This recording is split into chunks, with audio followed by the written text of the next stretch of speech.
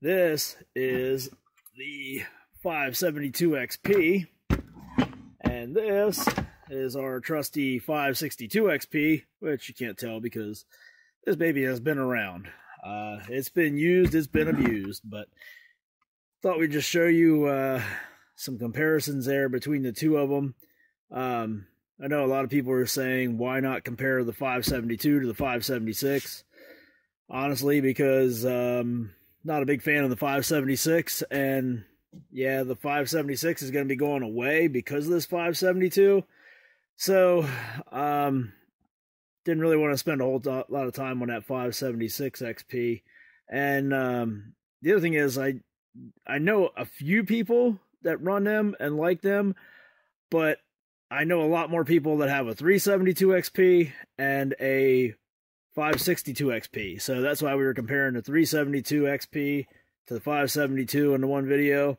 And that's why we decided to get out our 562 XP to show you the differences and the similarities between these two saws here. A lot of features are the same between the two.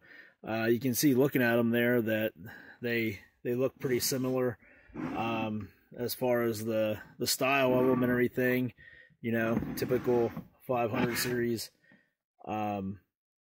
fairings and lines and stuff on there. 572 XP is definitely a bit bigger. It's a bit longer by about a half an inch or an inch or so, and it's definitely wider, as you can see. It also sits just a hair higher.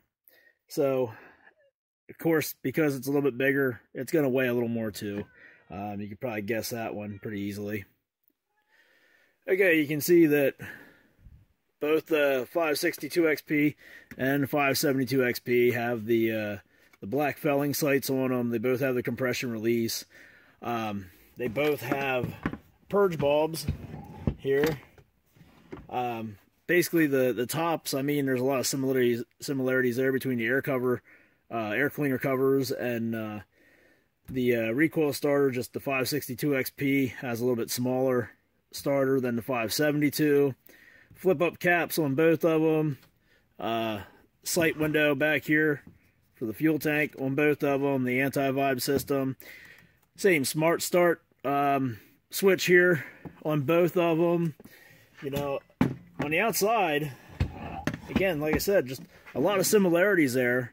When you open them up, take the cover off, there's definitely a difference there, because as you might have read and might have heard, they put a lot of time and a lot of effort into the air filtration system on the 572 XP. They wanted to improve it over the 562 XP and improve it a bit over the 372 XP style of air filter. And they definitely did that. It's sealed up a lot better, so you're going to get a lot more lifetime out of the saw, because you're not going to get any kind of dirt ingestion in there like you would with some of the other styles of filters. And as you can see on our 562 XP, definitely time for a new filter there, but that's the awesome part of Autotune. Keeps compensating for those dirty air filters and still runs at peak performance even with a dirty air filter. It's a blessing and a curse all at the same time, huh? But you know, looking at the mufflers, same style muffler, just a little bit bigger on the 572. You can see there, not a whole lot of difference between them. Just the size, really. Basically the same design for the most part. Both have the dog spike on the inside.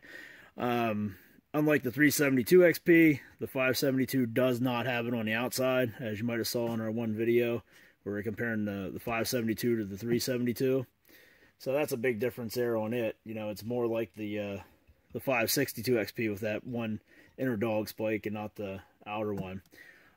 Big difference here between these two, and I was kind of surprised when I took this apart, but on the 562 XP, they have the clutch on the outside. A little tough to see there. The clutch is on the outside, and the rim sprocket is on the inside. And the reason why they did that was because it moves the bar closer to your center point of your saw to change the gyroscopics of it to make this thing more maneuverable and easier to roll around, you know. You're cutting down trees or lemon or whatever you're doing with it. They did not do that on the 572XP. They left it on the outside just like on the 372 and the other bigger saws. So I was kind of surprised about that. But one good thing about this is if it does fall into the wrong person's hands that doesn't know what they're doing, chain brake is in there. No chain brake in the cover. So you don't have to worry about anybody prying that thing off there and then not being able to get it back on like you see constantly with the 400 series saws. And believe it or not, I see it a lot with 562s and 550XPs. Pro saws, but evidently the people using them are not very professional or not even very familiar with a chainsaw and how a chain brake works. So that's definitely a big difference there between these two saws. Like I said, the bar is going to be further out on the 572XP, so that makes this thing even wider overall than the 562XP. You know, as far as your center line and the gyroscopics of it and the maneuverability of the saw. Not a big deal because you're probably not going to be doing a whole bunch of lemon and stuff like that with this 572XP. This is mostly going to be for just dropping trees, you know. Every now and then, I guess, you know, if you got one and you want to use it for that, you can, but it's going to be a little bit heavy, you know. After a long day of running this thing, you're going to feel it compared to the 562XP or a 550XP, but hey, you know, if you got it, why not use it? I couldn't blame you there. I mean, I love running these things. These 572s are just unbelievable. If you've ever ran a 562XP, and if you've ever ran a 372XP, you will notice a difference with this 572XP. It will just flat out run. The performance between this one and the 562XP, this is on a whole nother level right here. Easily to tell that, you know, as soon as you fire this thing up, whether you got a 20-inch bar, 24-inch bar, 28-inch bar, this is just a running saw. I don't really know how to describe it. You try one and you'll see what I'm talking about. I haven't found much that can bog one of these things down. It's unbelievable. So again, you can see the wires there. This has the Autotune, just like the 562XP. Everybody knows that. Some people like the Autotune. Some people complain about it and blame it for every problem with their saw. This 562XP, as you can see, has been through the mill, and we have not had a single issue with it. Definitely no Autotune problems.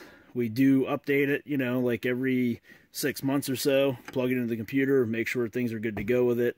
Just check that everything's running right. We also, when we take it out to run it, fire it up and do a rip cut, you know, to get the computer to recalibrate itself and make sure it's running at the best possible performance or best possible settings for the altitude, the dirtiness of the air filter, temperatures and things like that, which if you're not familiar with an Autotune saw, that's what you need to do. You need to fire it up. You need to take and just do a rip cut right down the log, you know, put it under load for just a minute or two and, you know, get it wide open throttle, put it under that load, and give the computer a time to just recalibrate for all those conditions, and you're going to have a great running saw. Simple enough to do, right? You know, if you're not doing that and you're just cutting down through, slicing up your logs, or dropping a tree and shutting it off, that computer's never going to calibrate for any of those things going on, and it could possibly just not run at peak performance. So before you go blaming the saw or blaming the Autotune module, learn how to properly run one, and that's going to eliminate a lot of your problems. So just a little tip there. Yeah, other than that, there's not a whole lot of like really big glaring differences here between these saws as far as the saws themselves. Now, one thing that is kind of odd to me was this is the chain cover for the 572XP, and I was a bit surprised about that because this is the one from our 562XP here, into the picture there better. You can see that the one on the 570 or the 562 XP has way more just ribs to it and is a lot beefier. You can tell it when you hold this thing. It's just a lot stronger than the one on the 572 XP. I'm guessing the only reason that is because this one has the brake band in it, so it's got to be a lot stronger, but I would have thought that they would have made this one just a bit heavier. You know, I don't know, it's not plastic, but it kind of has a plastic feel to it. You take one off and you'll see what I mean. It's very lightweight, so hopefully that holds up well. Time will tell. You know, again, these things have been out in Europe for, I think, 2 years now, so obviously if there would have been a problem with it, they would have done something about it. But you know how we are here in the United States. We like to just use and abuse stuff and torture test it to see what it can take before it finally snaps and breaks. So again, there's the two covers, 572, 562. You can see we've used it and abused it. A lot of runtime on this saw. Okay, so you heard us say that the 572 XP is an Autotune saw. And for those of you that don't know and are wondering what does that mean that it's Autotune, what it is right here, this black plastic box. It's actually a microprocessor that eliminates the adjustment screws on the side of the carburetor. This little microprocessor here does all the adjustment for you. So it adjusts the carburetor based on altitude, temperature, air filter condition, fuel conditions, things like that, for the saw to reach its peak performance. So again, we're not going to get into everything involved here with Autotune and how it works and all those things.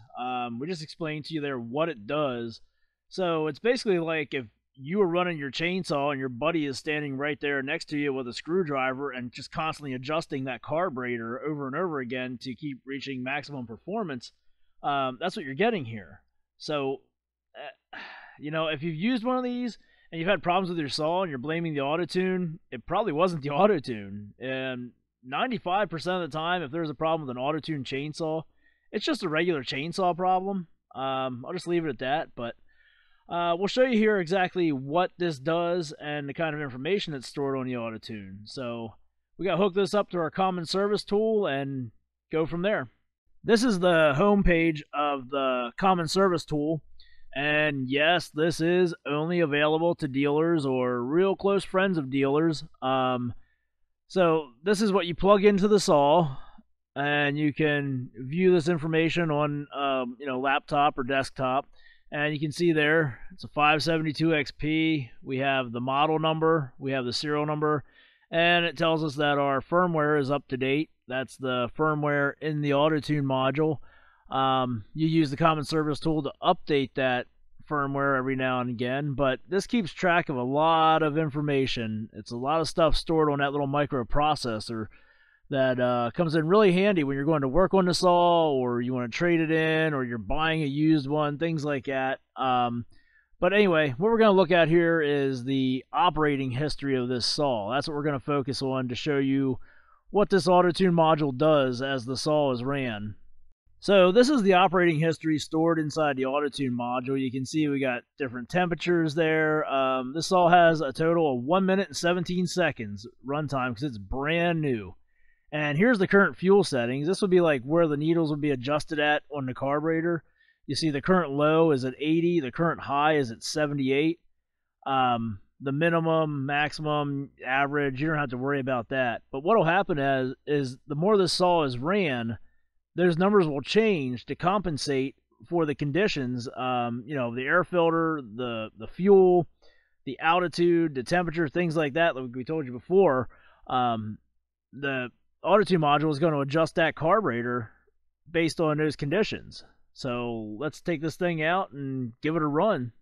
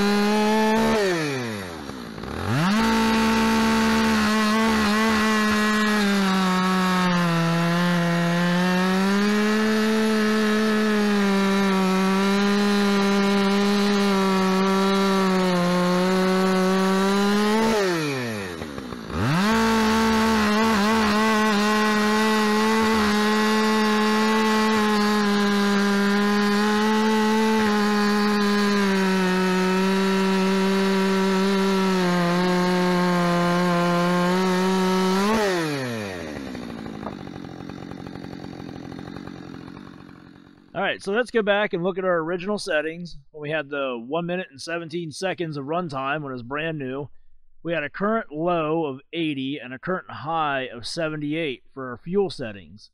So, now that we've ran it for a while, let's see where exactly this is at. Alright, so now that we have a little over 25 minutes of runtime on this 572XP, check out these new fuel settings.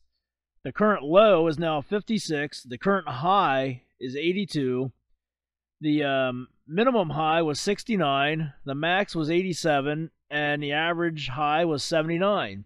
So what does all that mean? Well, that means that our current low went from 80 down to 56, current high went from 82 to 78.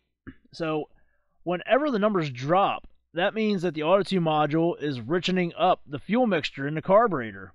So it made these adjustments, and you're probably wondering, well, is that good? Is that bad? Well, the average range for an Autotune saw is 60 to 110 on these settings. So our current high is right about the middle. Our current low is a little bit rich, but you know, as you run the saw, it's going to adjust more and more as you run it. And this was just adjusting because being brand new, you know, it had a good way to go till it got everything set up and running right, and adjusted for the temperatures and the altitude we were at and the condition of the fuel we were running in it. So you can see that's a pretty big change there. So how about if we run it a little bit longer? All right, so here's a better look at the information stored inside the Autotune, a little bit wider shot here. You can see now we have 12 hours, 20 minutes, and 40 seconds on this 572XP. It's been started 164 times, and you can see that the carburetor has adjusted itself again and changed. Now the current low is 66, and originally, remember, it was 80. The current high is at 74, and it was originally 78. The minimum high, 62. It was originally 76. The maximum high is now at 92. It was at 78, and the average high is still 78, like original, when it had, 1 minute and 17 seconds on it, when it was brand new out of the box. And you can see over there, if you look at the history of the carburetor temperatures, you can see the minimum temperature was 32 degrees Fahrenheit. The max was 100.4 degrees Fahrenheit, and the average was 84.2. So this was in a lot of different temperatures, and that's why you get all these different adjustments. Remember, it compensates for the temperature of the carburetor, along with the condition of the air filter, humidity, altitude, quality of fuel, things like that. So that's why you're seeing a lot of these adjustments that it's making. Look at those temperature differences it had to compensate for. And then you see the RPM range there. You know, how many, or what the RPM range was that it spent the percentage of time at that it was running. So a lot of information stored on this little microprocessor on the side of this Autotune module. Now, again, without going into the whole spiel of how Autotune works and what all's involved with it, Autotune adjusts that carburetor every 3 to 5 minutes. The chainsaw has to be running at wide open throttle and needs to be under a load, really. You know, work the thing so it can adjust for what it's going to be doing and the conditions it's going to be doing it in. So when you first start the saw up, let it warm up, and then take and just do a rip cut down a log. That's the best way to put this thing under a load. It will retune itself and adjust for what you're doing. If you're still, you know, concerned that maybe you have some kind of a problem with your Autotune, take it to your dealer and get the firmware updated. You know, have them check it out. You know, the other big thing to do is make sure to read your manual when you buy an Autotune saw or any chainsaw or any power equipment. You know, read the manual, learn the proper procedure to start a chainsaw when it's hot. They're all the same. They all have the same procedure from Husqvarna for starting them when they're hot. The Autotune saws are no different. You can complain that, oh, mine didn't start when it was hot. Well, did you read the book? Do you know how to do it the right way? Or are you just doing it the way you feel like doing it? You know, something to consider. So take that advice there, you know. Do the rip cut. Let the carburetor tune itself. And every now and then, take it back to your dealer. Make sure your firmware is up to date. and make sure you read your manual and you learn how to operate the thing correctly. So that's about going to do it for our look here at the 572XP. Hope you guys liked this video and learned a little something here. As always, if you did, be sure to subscribe to our channel. Drop some comments below. But yeah, this 572XP, it's been long overdue coming here to the United States. We've been waiting on this one for a long time, and if you get the opportunity to run one, don't pass it up. You're going to love this thing. Power, performance, maneuverability, the size, it's a great all-around saw. Definitely check one out. It couldn't have got here faster. Like I said, we've just been waiting on this one for a long time, and it was really hyped up by Husqvarna, and it's definitely living up to that hype. So head to your dealer and check one out. So, all right, we'll be talking to you soon. Thanks for watching.